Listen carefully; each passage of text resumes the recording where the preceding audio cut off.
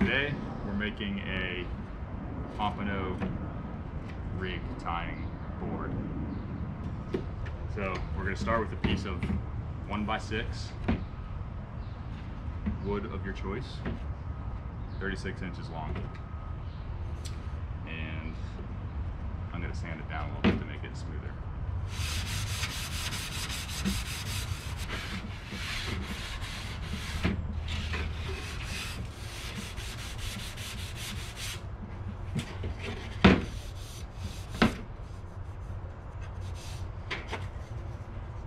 Alright, we got it smoothed out, and now we're going to lay out the peg locations. So we have 4 pegs. So the first one goes 3 inches in and centered, which would be 2 3/4 inches. And our next one is going to be a 1/2 inch in from the top edge, and it goes at 14 inches. And then our next one goes at 20 inches. Also a 1/2 inch from the top. And then our bottom one goes at 17 inches, a 1/2 inch up from the bottom.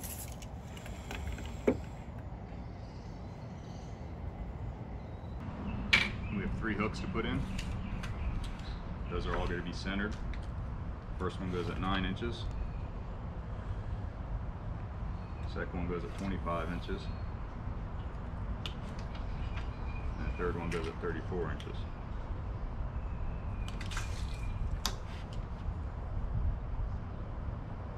Centered on the board.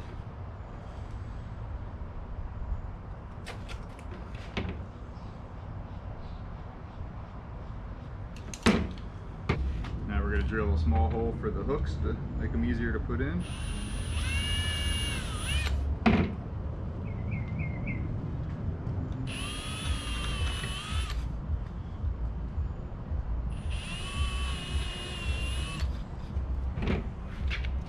Sand the roughness down.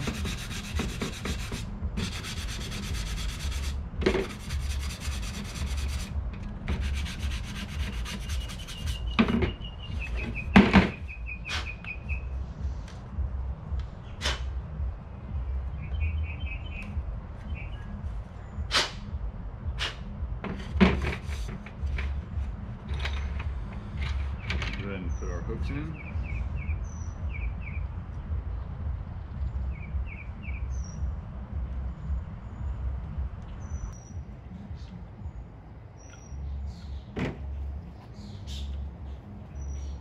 The first hook points towards you.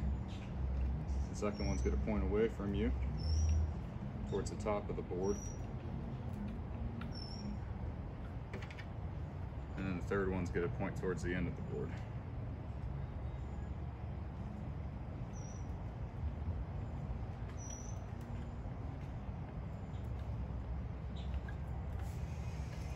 Now we're going to put our dowels in. I don't have any wood glue, so we're going to use super glue. And see what happens. Hold it on there. Tap it in, and it's good enough.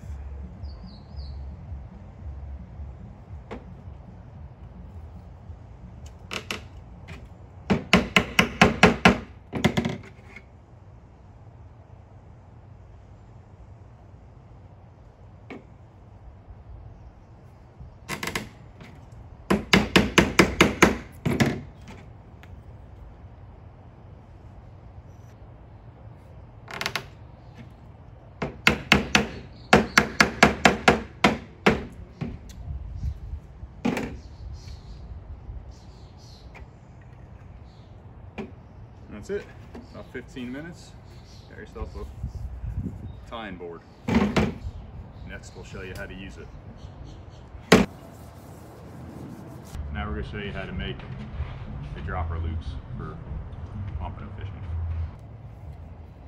So you start with an overhand loop, and that's going to be your gauge to start with. You take the line, you go over the top of the triangle, around the bottom of the triangle, and then back over the top, back towards your spool. At the top, you're going to have the double line. You're going to take that double line, and I usually use 15-pound test for my pompano rigs. I'll wrap them 7 to 8 times together, like so. And then after 7 loops, you'll have a loop in the middle. You pull the line off the bottom triangle, and you go up through the middle of your loop,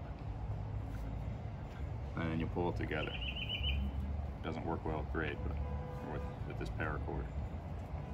We'll show you with mono. So start with your overhand loop, run that down to your last hook, you go over the top, around the bottom, back over the top towards the spool. Wrap them together 7 or 8 times, doesn't really matter.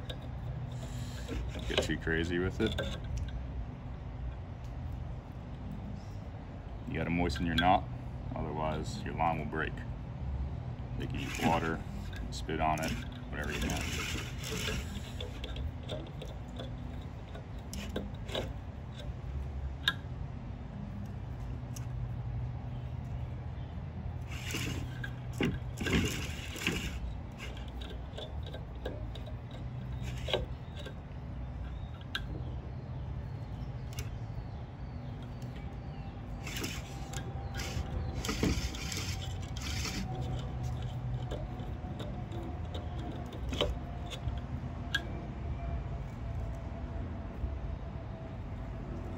There you go, you just keep doing that until you got a couple hundred knots.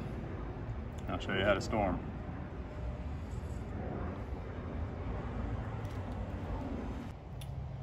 So after you tie a mess of knots, then I take an empty leader line spool and I just wrap them up on there. And I usually throw this in my bucket for the beach, and I'll usually have, you know, about 20 rigs on here, so 60 knots. I'll sit there and count them all. That way I got plenty for the day. Just wrap them up on there, they don't get tangled up. Got the hooks on them, and I'll show you why we do this next. Get to the end, put your top piece on, and that's it. And you got a mess of dropper rigs. So we keep our leaders on this spool all in one long length, and I'll show you why. So if you get broken off or you got to tie a new rig on, I'll just take it and I'll pull. I always use 3 loops, so I'll pull 3 loops off. I'll leave them hooked up to there. And I do that just in case while you're tying you get another bite, and you can just drop this and not worry about littering on the beach or losing your rigs or whatever. So that's why we do it like that. And then you just tie them up real quick. Just do a double uni knot. I don't use any swivels.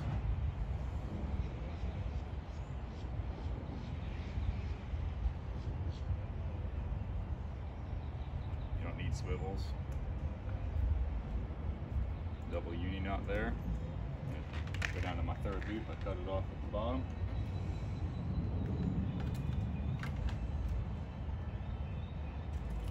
And then you can just put your sinker swivel on. I think they call these duo locks. That's what we use for our sinkers. And that's it. We'll go over the rigs next time.